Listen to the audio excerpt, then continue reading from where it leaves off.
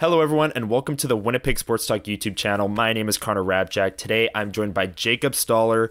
We've got a really fun YouTube video planned today. We're going to be doing hot takes for the Winnipeg Jets. The 2024-25 season is right around the corner. We've each got 3 of our hottest takes that we're going to be sharing here on this episode. But before we get into that, Jacob, how are you doing today? Doing good. I'm very, very blessed and thrilled the preseason is over. That was so boring. And let's get to the real games. Yeah, no kidding. And Jacob, of course, is from WST Sunday Live. Myself, Liz Hood, and Jacob, we're there every single Sunday at 9 a.m. on the WST YouTube channel. We've had 2 episodes already. It's a live show. The chat is always bumping. If you haven't joined us yet, make sure you're joining us this Sunday at 9 a.m. We're going to be previewing the Jets season, and then next Sunday we'll have games to talk about. So we're super excited to launch that show. Everyone has enjoyed it. But without further ado, let's get into this video, which is the Winnipeg Jets hot takes. And Jacob, you're the guest. I'll let you go first. And I also, you can set the tone on how hot these takes are. But I'll let you go first with your first hot take for the Jets this season.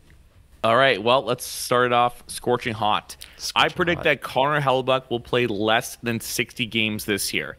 And the reason for that is pretty simple. I think that fatigue is going to come and affect Connor Hellebuyck. We saw it in the last 2 years where the Jets defense basically collapsed and really put him through the ringer. The last 10 playoff games, he had an .878 save percentage.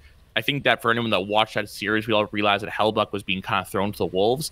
And the body of work that Connor Hellebuyck has gone through is pretty insane. Like the last 7 years, Hellebuyck ranks first in games played, minutes, saves, and also tied first for shutouts. But the point being is that's a massive workload that this guy's undertaken this year with the Four Nations Cup. And I would presume Hellebuyck is the inside track to be USA's goalie.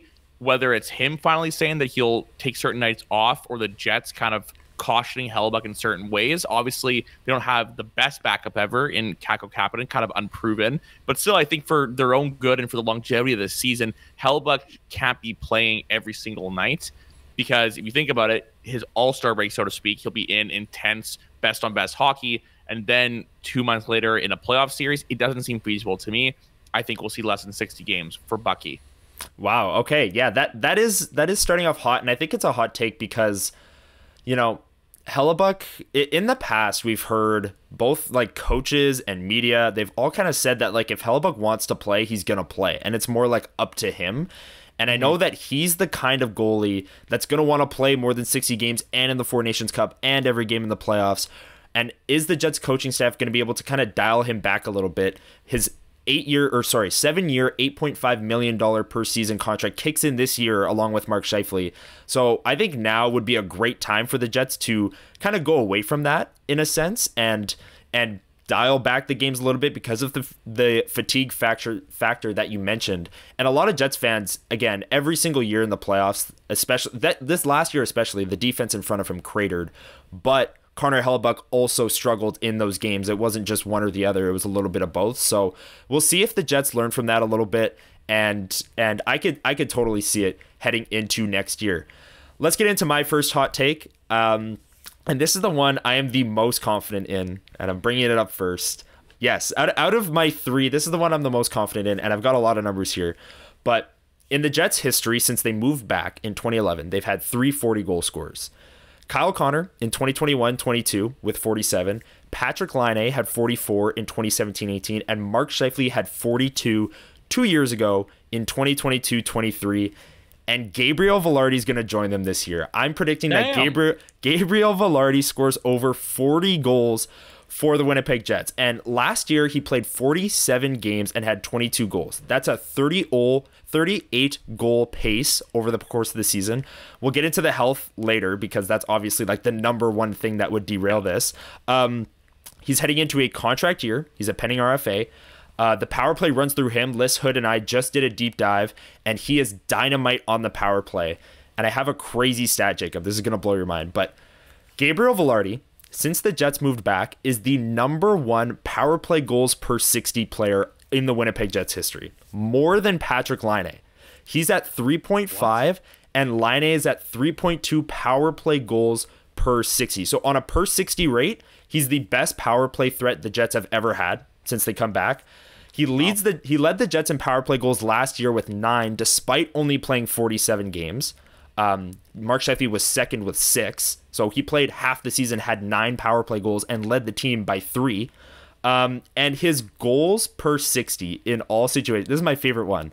This is crazy. Since the Jets moved back in 2011, his goals per 60 are best in Jets history at 1.65. He's on a per 60 basis, he's the best goal scorer since the Jets moved back. And he's only played 47 games. I get it. There's not a massive sample size, but we did the deep dive, Liz Hood and I brought up that he's the best power play threat the Jets have had since Patrick Laine. Then you take into effect the goals per 60 number, both on the power play and in all situations. He was at a 38 goal pace last year. I think health is the only thing standing in Gabriel Vilardi's way this year. And in a contract year, if he's able to put up more than 40 goals, the Jets might be opening their checkbooks at the end of the year. But that is my hot take. Gabriel Vilardi scores over 40 goals. Jacob, what do you think? Well, while we're throwing out stats here, like we're at a buffet, I will say that since the start of the 22-23 season, Vilardi ranks tied for 12th in 5-on-5 goals per 60 minutes. I think the only thing that would come, okay, health. Like, let's just, we know it. Like, that's the biggest thing. But also, like, he's kind of a nasty passer. Like, Scott Arniel talked about that recently, too. And the only thing I think that would maybe come short of that, I think he's a lock for 30 goals. Maybe, though, he gets 40 assists if he kind of finds a sweet spot with KC. But I like the bet. I think that Vilardi's been maybe the most impressive guy throughout the duration of training camp this year. Where we know what Kyle Connor can do, Mark Scheifele, all these guys, Josh Morrissey. And while we know a bit what Gabe Vilardi can do, in practices, like you're seeing this guy, like this shooter's mentality that is really, really eye-popping. And it's not even just in a sweet spot in front of the net, but also off the rush in certain instances as well. I agree, man. Gabe the Babe is primed for a big year. Okay. So I've convinced you. I don't know. Let us know in the comments below. Jacob had his first take. Hellebuyck plays less than 60 games. I had my next one. Gabriel Vilardi scores over 40 goals for the Winnipeg Jets this year. 40 or more, let's say. And yeah, I'm all in on what Gabriel Vilardi can do this year. And the Jets are going to be paying up for it at the end of the year if he wants to remain a Winnipeg Jet, as it is a contract year. Jacob, you have 2 other hot takes. Let's throw it back to you, whichever one you want to go with. What is your next Winnipeg Jets hot take for this upcoming season? Nikolaj Ehlers will be traded before the trade deadline. I want to remind everyone of an interesting situation that happened a couple of years ago. Remember when Andrew Kopp was on the Jets in 21-22? The Jets were about 4 or 6 points out of the playoff spot. On the outside looking in, they still had a chance, but I think we all knew it wasn't the Jets' year. And the Jets made a decision to trade Andrew Kopp in a deal that brought them, I think it was like the Brad Lambert pick was from that trade, was it not? Yep. So Brad Lambert, which was great, and Morgan Barron, and I think there was another even pick involved there as well. Great trade. The reason I'm making this prediction is I think that the Jets will probably be in the thick of a playoff spot when maybe this is another hot take in itself, but around that time, and I think that they're going to have to realize if we don't know this guy's going to sign, we need to trade him. But better yet, I don't know if the Jets are that gung-ho about signing Nikolaj Ehlers. Nikolaj Ehlers and this contract is not going to age well. Nikolaj Ehlers' bread and butter is his speed. His wheels are going to fall off in a couple of years. You want to give a complaint about Mark Scheifele's deal. Mark Scheifele's a player that's going to age well. Mark Scheifele, even when his mobility and certain things slow down, you'll still get surplus value from a player that's extremely cerebral and can pass and distribute and facilitate because of his brain. Nikolaj Ehlers, I'm not saying he's got a bad brain or anything, but his raw talent is the allure with him. And I think we're going to see a drop-off, especially when he's in his 30s. So I don't think the Jets are totally convinced about signing him, especially if Ehlers has an idea he can get an 8x8 or whatever may be on the open market. So with all that said, I think Ehlers will be traded. I don't think he'll finish the year as a Winnipeg Jet. Of course, if they're in first place, I don't see them going out and doing it. But I don't think they'll be in first place like they were last year. So for that reason, and from where I kind of think the Jets will be, I believe Ehlers will be traded. Okay. I won't say I'm on board with it because I think, like, I don't disagree. Let me just put it that way. I do think, the deployment that Nikolaj Ehlers has gone under his entire tenure here as a Winnipeg Jet, always being on the second line, always being on the second power play. This year he's on the top power play, and there were some alleged good conversations between him and Scott Arniel over the offseason. I get that. Is it enough to change his mind and make him almost want to stay in a second line first power play role? If that's what he's going to be doing over these next 8 years, I'm not sure. But I think there's a lot more evidence to suggest that he will be gone this year rather than still here. So he hates when I ask him about his contract. Yes, yeah. Well, he hates when anyone asks him about his contract, not just you, exactly. But Connor, should the Jets even sign Ehlers? So that's the other thing I brought up. Depends the price. Like, he's a 60-point player. Assume any deal hypothetically here is 7 or 8 years. UFA. It's such an interesting negotiation because he's been a 60-point player, but there's always the what ifs of like, what if he got the Kyle Connor treatment, right? What if he was on the power play every year? Maybe he's an $8 million player. If over 8 years, right? I don't know. I don't know if they should. I think that's a different conversation because, like you said, he is 28 right now, going to be turning 29. And this is the time when players cash in big, but the Jets might not want to do that. So it's interesting, but I'm leaning towards with you on that. I'm not as all in on the fact that Ehlers won't be here next year, but I'm definitely, let's say 55-45 in that camp. I got 1 foot in each camp, but more on your side. Let's get into my next hot take here. And if you're enjoying the video so far, make sure you've hit the like button, the subscribe, and the notification bell. We've got a ton of great content. I brought up the WST Sunday Lives every single Sunday. If you hit that notification bell, you'll get a notification every time we go live. So make sure you've hit that. My next hot take, and it's going to be interesting because my first take and this one are going to be both hard to hit because these two players are on two separate forward lines. So they can't really like stack off of one another, but he had the contract holdout. Cole Perfetti scores over 60 points this season. Last year, in 71 games, he had 19 goals, 19 assists, and 38 points.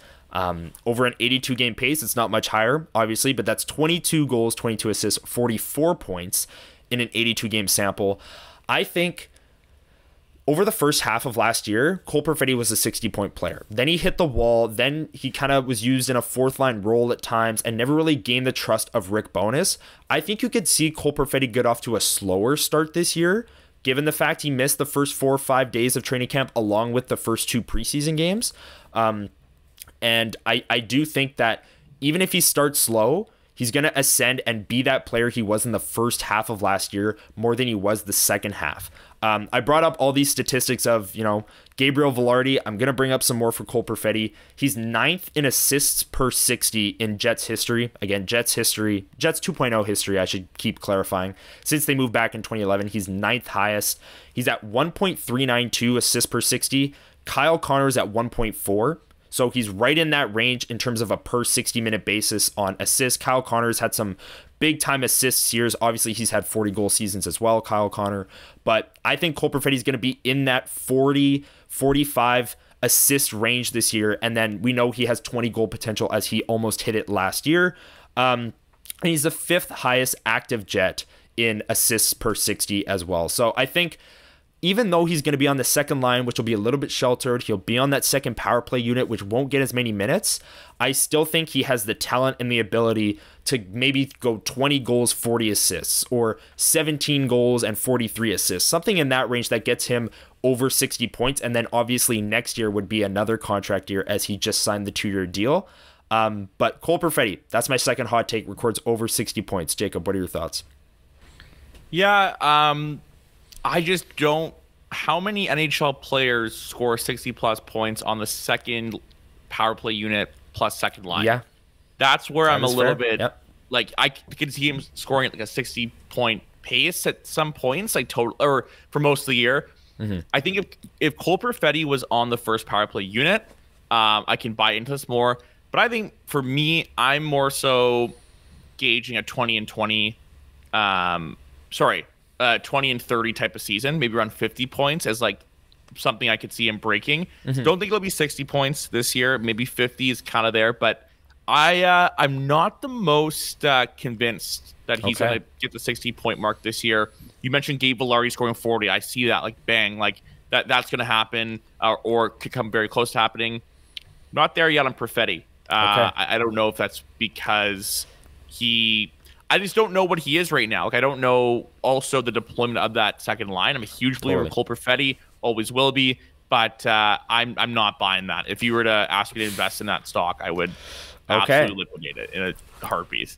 Okay. Yeah, I don't know. I think the fact that he struggled so much in the second half of last year and was still at a 44-point pace over the course of the season. Like, maybe he overshot his expectation in the first half of the season, but he well undershot it in the second half. So I think it balances out a little bit more. And like you said, if he's around 50, I think maybe there will be some opportunities for him on the top line if that top line struggles like they did last year. Maybe the top power play unit has some moments where they struggle as well and he gets up there. Cole Perfetti, I think, goes over 60 points. We'll leave it at that. Jacob, your last hot take here as we are rolling through our 2024-25 Winnipeg Jets hot takes. What is your last take, sir? Neal Pionk will have a bounce-back season. The poor guy had a unimaginable tragedy happen during the year last year with his best friend, Adam Johnson, dying tragically in that accident over in England, the on-ice incident. And, you know, I've thought about this a lot over the summer, but especially when Scott Arniel mentioned in one of the preseason press conferences, like, that's a hard thing to go through. Yeah. And then you just kind of are back in the mix of it. And like, I think that anyone that has either gone through grief or loss can attest to how hard it is. And just to think that you go back into a job profession where everyone's watching and criticizing you. That's not to say Neal Pionk the year before hadn't shown signs of me being overmatched in the top 4 role, but a lot of people I talked to around the NHL, people that frequent Jets games, scouting for the organizations, or other people and other organizations that come through Winnipeg, a lot of them, they believe that Neal Pionk's the second best defenseman on this team. And, you know, I kind of don't hate that.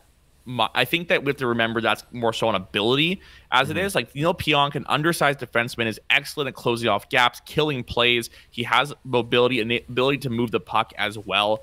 He has all the tools to do it. I think that we saw it in the 2020-21 year, the COVID year, how great he can be. It was obviously against, you know, just Canadian teams, but I believe in Neal Pionk, and he'll come back with a vengeance and have a really good year. Now, a bounce back year for me is going to be, because let's handicap it. Let's put some sort of goalposts. I think he'll be over 50% on the shot share, expected goal share, goals for share, models at 5-on-5. I think he'll log a solid amount of minutes, and I think he will even chip in a couple of points on PP too. Like, I am a believer in Neal Pionk. I think that it just makes too much sense that he'll bounce back, kind of with a vengeance rather. And, you know, I don't think it's fair for him to be the whipping boy. Yeah, I'm with you on that, and especially the human element, the off-ice element that he went through last year. I could not agree more.